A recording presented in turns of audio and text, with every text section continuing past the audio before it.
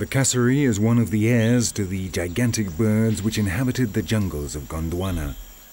Those common ancestors evolved into the ostriches in Africa, the rares in South America, and the emus and cassowaries in Oceania.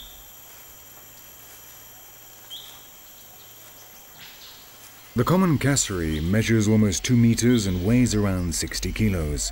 A giant in terms of present-day birds, but a mere lightweight when compared to its close relative, the moas.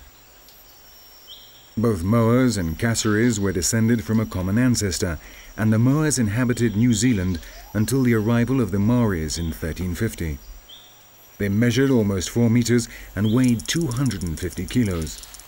But even they had a bigger brother, the elephant bird, weighing 500 kilos.